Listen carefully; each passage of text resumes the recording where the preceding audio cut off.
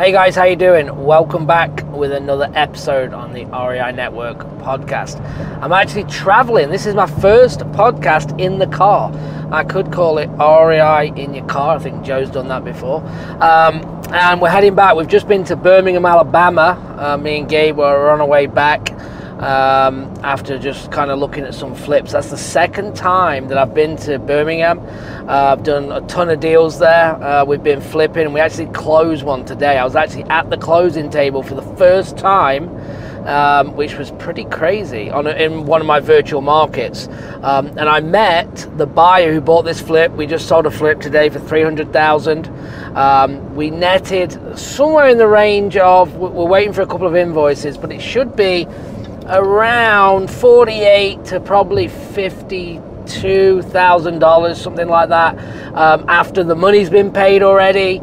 Closing, realtor fees, closing costs, we should be in that range. So that's really cool. I think it took us about 12 weeks to do it, and we had a ton of problems. So don't want to make out that it was easy making around 50 grand on that flip, because we did overpay by 16,000 with certain things that went on. We had a contract, unfortunately, that got into a bad car accident, and we'd already paid him and his crews for certain work, and then we had to bring a new crew in.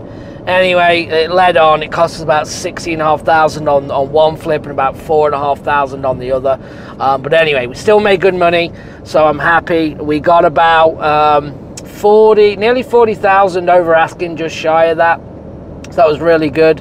And I met the buyer at the closing table today, and he was amazed that, one, I didn't live in Alabama, and we'd managed to flip this thing as an investor, and I'd never actually seen the house. And he was blown, his mind was blown. But obviously it comes down to great teams. I had Melissa there, who was running it on the ground. But if you build the right teams, then you can do it. So on this episode, I'm going to tell you a little bit about my day, but also I think what we really talked about today was, yeah, we talked about the flips and how cool and to be able to do these things, but it comes before that about the art of finding discounted properties, okay? Because if you can get in control of discounted properties, finding them off market, all right, and what is that? That's marketing. Number one in this business is marketing. You are a marketer, and you're in the sales business. That's it, marketing and sales. And then once you get control of a property, guess what? You pick your desired outcome. Do you want to flip it, wholesale it, buy and hold? Do you want to take it sub 2? Do you want to do a lease option? Do you want to do a wrap, owner finance? Doesn't matter, because you have control of it. But still, you should all be doing offline marketing, because if you're a great marketer, you will always make money in this business. And that's exactly what we did, right? Our rule is, and I'm not saying we're 100% perfect. I talked about it on one of our flips today. This one we closed. I didn't want to do this. I didn't want to take it on. The only reason that we did is because the market has demanded it. The market has gone up so much over the last 5 months that the numbers started to work, okay? We'd been working this lead for 2 years. 2 years, and we finally, I want to say 7 months ago, gave the lead over to a realtor and said, hey, will you help this gentleman? Will you list this house? See if you can bring in a buyer, and we don't want anything, just help him out. Anyway, they did. They brought a buyer in, and last minute he couldn't close. And this guy who owns the house was devastated, and it came back. The realtor brought it back and said, hey, look, like the buyer's just pulled out. We can't do it. He'd gone and bought a car or done something crazy, and couldn't close on the property. So we looked at it, and we ummed and ahed. And again, my rule is, if I can't wholesale it, I don't buy it, right? And I stick by it. Well, I didn't stick by it, did I, really? Because I was like, the margin is tight, but I think we can do something. And it developed. We bought it, and the plan was to put 15,000 into it and sell it for this. I think the buy price was 170. We're just going to try and put 15 in, and we're going to sell it for like 235. That was the plan. Anyway, we did. We bought it. We started putting money in, and then started to look at the area, and it was going up and up. And we thought, well, if we put more money in, we can get more out. So obviously that's what happened. So we ended up putting about, I think, 50 grand in, 50, 60K in, something like that. And we obviously put more in, took a lot longer, 12 weeks still, but managed to sell it for 300,000. Now this is the highest sold comp. Actually, the appraisal came in, we listed this thing at 257.50 or something. The appraisal came in at 310. I could not believe it. We sold it, we accepted the offer at 300 grand at the time. And yeah, we got the deal done, but it's by far the highest comp in the area. I think the closest one to it was 280 or 285, so everyone in the neighborhood absolutely loves us on that one. So that was a great win. But it all came down to finding that. So how do we do it? I know that's probably what you're thinking, and it's not rocket science, right? It's being consistent, pulling lists. You all know I'm very much into the cold calling.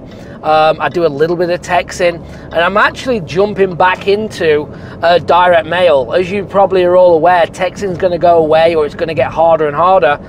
And we don't do too much of it, but we do some.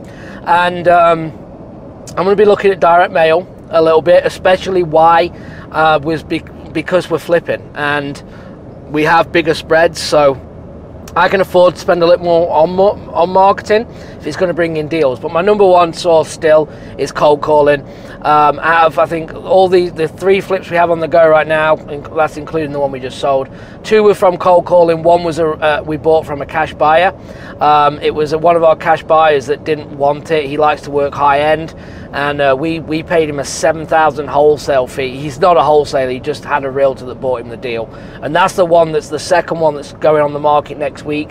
We should make about 60k on that, and that's profit. That's after paying money costs and closing realtors and everything like that. So so that's pretty cool. The third one that we're in, the last house we did today, I'm excited because that one was kind of a disaster still, which is cool to see, because now I really get a feel for the end product once it's done.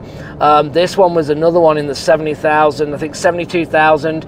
It needs about 60,000 in work. This one's going to sell for about 250. So we should net about 100k on that. Obviously anything can happen, but it's so padded out, it doesn't matter if it does go an extra 25k over. If something does happen, then the spread's there to allow it. And the cool thing is, like, I don't mind, I'm buying these, I can show hoods that I actually own it, my company owns it, and what we're doing, and that's not to, again, it's not the chest beater or anything like that, but it's actually, I'm very much in this business. I love real estate, I love investing from a virtual level, and that's what's unique. I'm going in these houses, guys, and we did a load of content, so make sure you're following me on YouTube. If you want to see this, go to REI Network with Gavin Timms. Make sure you subscribe to the channel. Follow me on Instagram as well, at Gavin.Timms. And Facebook, just get on social, because I'm going to be dropping them as they're ready. And it's pretty cool that I'm walking in these things, I'm investing, I've never even seen them, and it's because of the team, right? It's because of building the right team, having the right partners, and once you do that and everyone's kind of making money, we've got crews that we send from property to property where we can kind of control. The crew doesn't work for us, but they literally work full-time on all of our projects, so we're trying to keep them busy, so it keeps our costs down on that rehab. So that helps with the speed. I mean, they're working, last night they were working till 10 o'clock.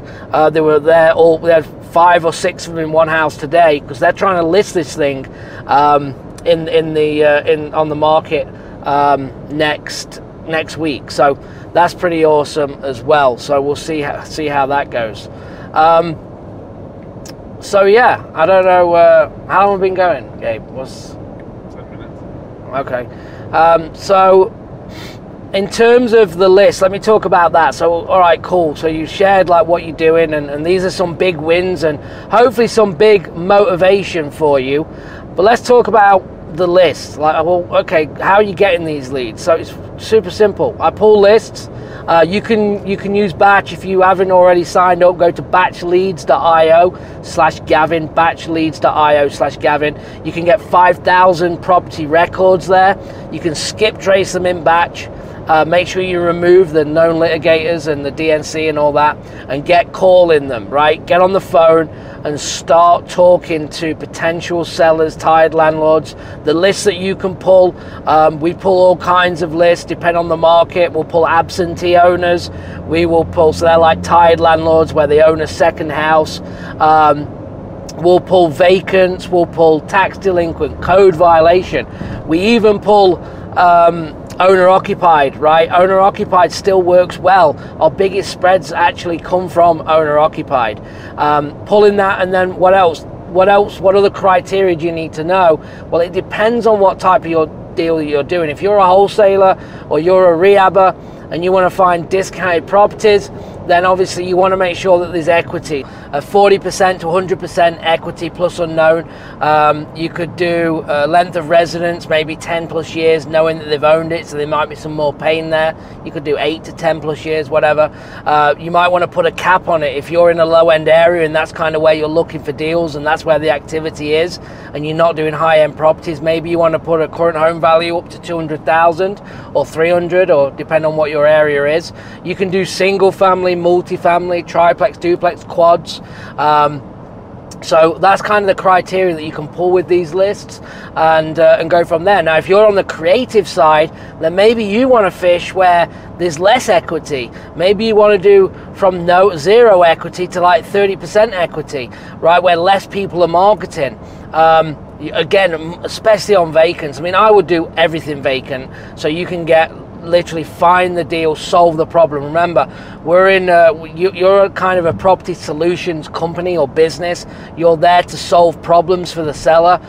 You don't want to be a one-trick pony, but in my next breath, I want you to also stay focused. So focus on one thing if you're new, whether that's cash offers or lease options, whatever it is, but you want to build multiple strategies as you go, so you can literally say there's no lead going to get left behind. All right, so that's really, really important. So that's some criteria that you can kind of pull, and once we get that data, like I said, you can skip trace it and get it into like a cold call software. Batch has actually launched their own dialer now, which I'm looking at moving all of my agents over to. I get actually a 7-day free trial for you, and I'm trying to give this stuff away free because it is free for 7 days. Right now there is a cost to it after that, but get out, test it. So all these resources are going to cost you little to no money to at least test them, go, actually, like, this is a fantastic, this is getting me more leads. So if you want to try batchdialer.com/Gavin, you'll actually get 7 days free. So batchdialer.com/Gavin, sign up, use it, move your leads over to Batch, get calling in the dialer, and go from there. But what I do is I actually get VAs doing it from the Philippines. We hire them, train them. They're $5 an hour. They make our outbound calls, they pre-screen leads, trying to get the 4 pillars on that conversation. So looking at kind of the condition of the property, right? Number 1 is condition. Number 2 is the price. Can they get a price out the seller? Number 3 is the timeline. And then number 4 is the situation and motivation. If we can hit some of them points, it actually allows us to get a pre-screen lead into the system, and then acquisition, or you as the investor, can get on that lead and understand kind of what the situation is. Now, I will say this, especially with cold calling and outbound marketing, is it doesn't matter if the seller wants too much money, because they will. Why wouldn't they? Why wouldn't a seller want too much? I don't care if they want too much money. I want to know why they're even here. Why do they even want to offer on their property? Why did they even give us this information? And why didn't they just say, no, I don't want to sell? Because guess what? That's what would normally happen. So everyone that says, no, I don't want to sell, that means, yeah, they don't want to sell. But the ones that want to sell but they want too much money, it's your job of the sales cycle, that of getting on the phone, asking the right questions, building the relationships, okay, and actually getting to the core problem to see if you can solve the problem. Because if you can't, if there's no problem there, right? You're not going to be able to, they're not motivated. You can't do business with a non-motivated seller. They will become motivated, or they are motivated, they're just not letting on. And timing's everything. I've just told you about the 3 deals that we got. One was a referral, so a wholesale, but the other 2, one was 2 years and one was 10 months on the 2 flips. So I didn't say they closed last week, or they just came in, sorry, and we just got them within 1 phone call.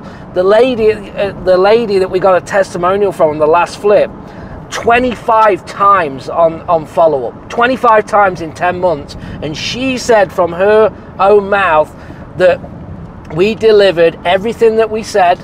We did not negotiate anything. We delivered on it. And we followed up, and we checked in. She wasn't ever at any point wondering if we wanted to buy this property. We were helping her, and that's what you want. And when you see, if you want to listen to this testimonial, I'll get it to you, and you'll be like, yeah, there's no way. It doesn't matter if a direct mail hit. It doesn't matter if one of your text messages or your calls hit. There was no way she was going to sell that property to anyone else but us. If you watch it, you'll understand exactly kind of what I mean. So building them relationships, the reason I called REI Network, right? Because it's all about networking. That's how passionate I am about it, because that is how I have created opportunity after opportunity, from doing deals in Maui, doing deals in Florida, doing deals Alabama, in Georgia. I've done deals in Louisiana, Dallas, all over, okay? And it's only because of relationships. And if you understand that, the more relationships you can build and the better your networking is, the easier it is to do deals. And this is not just, I'm not just talking about wholesalers or cash buyers. I'm talking about everybody. Mortgage brokers, okay, attorneys, title companies, all of these people that will step in and help you out if you have them relationships. We've got really big into, you know, private money. We've been trying to raise private money for about 4 weeks, and we've just got we should have locked up about 2 million from one person if we want. We're not, you know, if we need to use it. We've just got another one on board today who can fund within 2 hours. He's like, he knows what we do. He's local to Alabama, and he gave us the go ahead. Look, we know the business you guys do. I'll fund it in 2 hours. Just let me know. And that's relationships, right? And that's what I want to do. I want to try and get about 5 million raised, so as I need it. And I only invest personally with, if it was like my own money. Like, I bought the 3rd flip, and people like investors, you know, that are probably listening to this that have done flips go, no, you should never use your own money. And I agree, you shouldn't use your own money. But you're going to tell me that I'm going to net 100 grand? I mean, I think that's a pretty safe bet. I'm not putting it on the stock market, right? And I'm hoping for the best. I'm not putting it in crypto and hoping it goes up. I'm putting it into real estate with 100 grand spread net. And I'm thinking, all right, well, we could bulldoze this thing and rebuild it and still make money. So I think my money's pretty safe. So we closed that one pretty quick. So I'm very calculated with that, and I am with the investors as well. So if anyone's listening here that wants to, you know, invest in what we're doing as well, then reach out. If you want to put your money somewhere and you want to invest in anything, then get in touch. And also, more importantly, we've just changed our mentorship program, and I'm pretty passionate and excited about this. The whole layout is new. My team's more involved. We're diving deep into case studies and the things that we're doing. We're going to be doing calls most days. Last week we did 5 coaching calls last week. This week we've done 4. We've been every day this week, and it's been pretty amazing. We're helping our clients. We're actually going to be, you know, co-wholesaling with them if they want. We'll actually work leads with them, and it's pretty awesome. So we're trying to change the game. If you're interested in getting into kind of the culture that we're building, and it's kind of we talk about no lead left behind. I'm talking about no client left behind, right? Everyone's going to do deals. It's a 6-month program, and it's going to be what you need to get to that next level. I'm pretty excited about it. My one-to-one people are in it, and they're like, this format is game changer. So I don't think anyone is offering it, anyone's doing anything like it. And again, I feel like I'm pitching, because I kind of am, but I'm going to be putting this out there because I'm passionate, and the feedback I'm getting from clients, and come and test it, come and see. And here's the other thing, like I'm going to be doing, like, if you sign up and within the first week, if you think that it's nonsense, I'll give you a 7-day and you go, right, join us for a week, and if it's no good, I'll write you a check back out, no problem. But I think your investment that you put into what you're going to get out is crazy. So check it out. Go to reinetwork.com/join, reinetwork.com/join. Let's get on the phone, at least have a conversation, and yeah, I'm pretty excited about that. So make sure you do that. And we're going to teach you everything about wholesale. I'm very active in the group, answering all your questions, and yeah, it's pretty awesome. So anyway, we're driving back. It's getting a little dark if you're watching me on YouTube, and Gabe's holding the camera here and his hands are shaking, so we better get done. I appreciate you all. Make sure you give us a like and subscribe. Hopefully you got some good information from here. If you anything I said that you have questions on, put it in the comments. I will personally be in there answering them. And yeah, I just want to say thank you. I'm going to be trying to get out more. Again, make sure you follow me on social media, and everyone have a great rest of your day when you're listening to this, and let's have a great year. All right, thanks guys. Bye.